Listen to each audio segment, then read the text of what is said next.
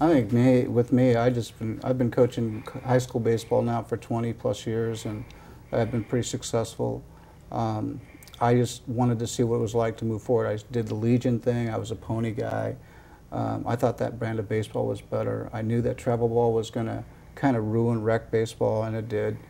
So I wanted to kind of stay within the realms of getting guys locally. I'm a Citrus Heights, Roseville guy, so I mean those guys played together a lot. So there's a lot of guys in this area that played for me since '93, and so that's a long time. But we were local. We weren't one of those teams that went out looking. And I just kind of moved forward. I said, hey guys, if you want me to stay with you, we'll just go to the next level. So we'd move out of the high school realm and go into the college, you know, and get going with that.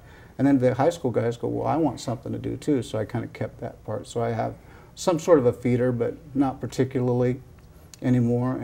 And guys, now that I'm coaching at William Jessup, I've got guys that are looking to play summer baseball so that they're prepared. So I just let them play for me that way. Mine's